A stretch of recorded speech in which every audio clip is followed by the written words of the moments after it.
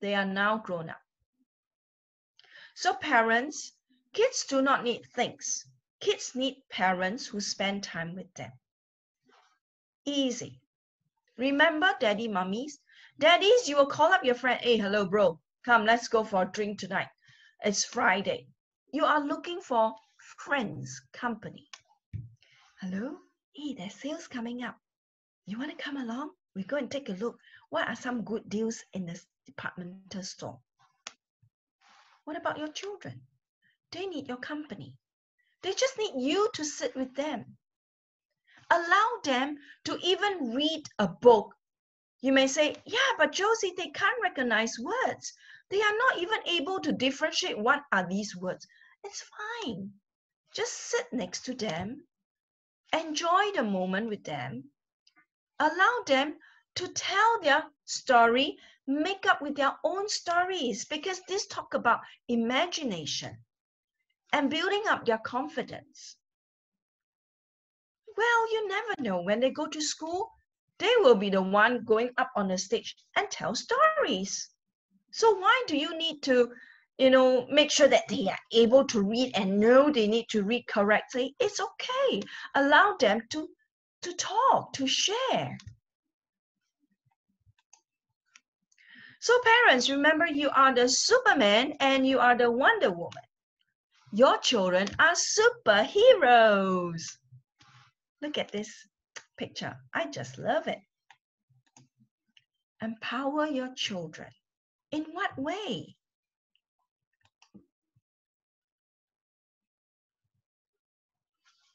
Guide your children to keep away their toys.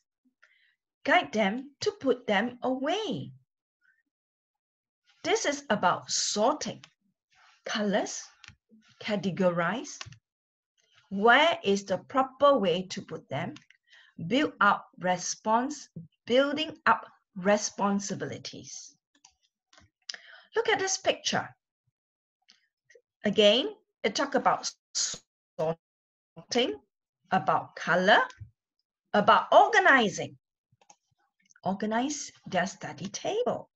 I have a parent who told me, Josie, look at my son's study table.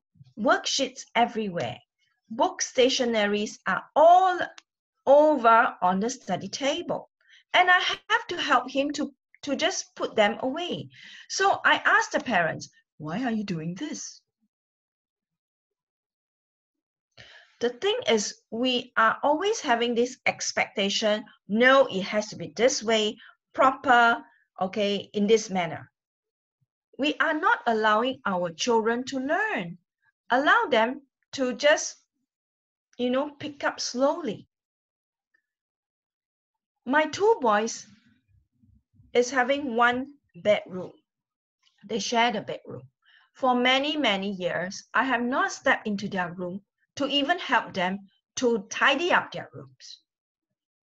How did I do it? When they were very young, they actually fold their clothes, okay? And, I told them, I said, hey, look here, this is your study table. It's your job and responsibility to tidy up your table. And guess what? Their table is very neat. It doesn't snap that happens. It's because I guide them step by step. Another picture. This daddy is telling the children what to do.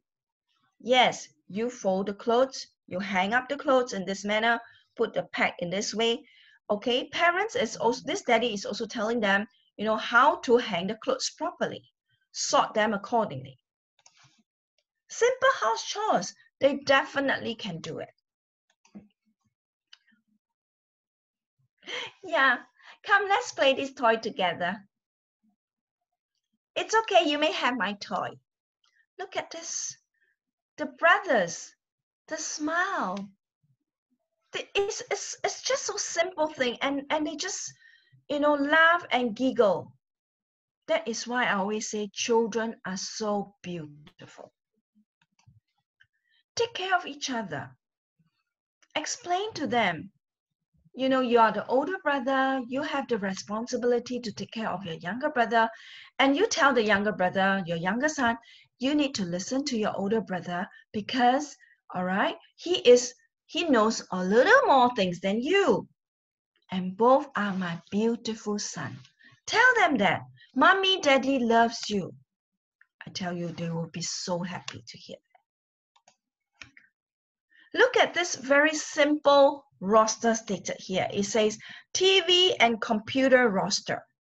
Okay, this is just a sample. You may do up a simple roster, okay, for your child. You may draw pictures, okay, because your children are not able to read. Draw pictures like, you know, a TV, draw pictures like a meal, a plate with some rice, noodle, and that is your meal time. Draw pictures, or you happen to have some stickers, all right, paste on it and say, this is nap time. Draw moon, sleeping time. So a roster will actually help your child. That is where you have to tell your child, you know, when you look at this moon, okay, that means it's time to go to bed. You need to brush your teeth.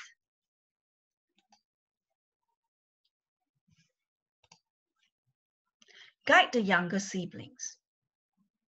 Guide the elder one to take care of the younger one. And say, hey, let's play a game together. What game? Children loves to play. Okay, today we're going to play teacher and students in a classroom. So we're going to have the elder one be the teacher and the younger one be the student. And then allow them to swap their role. This play will last them for a while. And while they're so busy with their play, that's where, okay, you say 1 hour play is your play, and make sure, okay, you swap the play, you know, swap the role, and then mommy can focus doing something. This is where you can have your breather. Another picture. Picture always tells 1,000 words. Meal time. Doesn't mean that when you are having meal together, you are talking about, well, tomorrow you're going to have your spelling. Make sure you bring 100. You have full marks. You're going to talk about schoolwork again. You're going to talk about academic again. There's so many topics that you can cover during mealtime. Well, laugh over some funny things, you know, over each other. If you notice, having a group relationship lasts. And it's important to have a good relationship with your family members, your children, your spouse, your family members like your siblings. Reasons being, good relationship makes communication easy. You can talk anything. Lower down your expectation. Okay, well, over meal, you're still talking about, you know, you're always very careless in your math. Can you please be more careful when it comes to calculation? Allow them to learn. Allow them to fall and pick up and move on. Parents, I have a sample picture here. Maybe your next picture, you're going to take a picture like that. Things may seem crazy for now, parents. I know it's tough, but someday you will miss this. Just like me. Well, take a look at me, you know, on the screen right now. I look good. But those days when I tear my hair, nobody knows. And now, snap, my boys have grown up. Those crazy days are gone. And I miss them for sure. Parents, every child is a genius, waiting to be discovered. Your children are brilliant. Just be very patient with them. Always listen to them. You'll be surprised. When my younger boy, when he was younger, he told me he wanted to be Garang Guni. So to me is why garang guni, which is rag and bone. Yeah, okay. So to me is why does he want to, pick up this professional? He told me, he said, because I can recycle the things. I was like, wow. Learning indeed can be fun. How? How can you make learning fun? If you know the right techniques. Parents, are you aware of our left brain and our right brain? Right brain about creativity, imagination, transformative learning, whole-oriented, parallel processing, understanding, free flow. These are from our right brain. My younger son, he is very creative. When he was at the age of 4, he took my shoebox. I bought a pair of shoes, and the next morning, the shoebox is missing. I was like, where is my shoebox? And guess what? He actually took my shoebox. He used the scissors, he used the scotch tape, he cut and he pasted, and all over the box, the shoebox simply just transformed into something else. He's simply very creative. He's using so much of his right brain. What about left brain? Logic, reason, informational learning, detail-oriented, serial processing, knowledge structure. My elder son, who is now age 20, he uses a lot of his left brain. How do you know? Well, you are able to observe what your children is doing. It actually tells.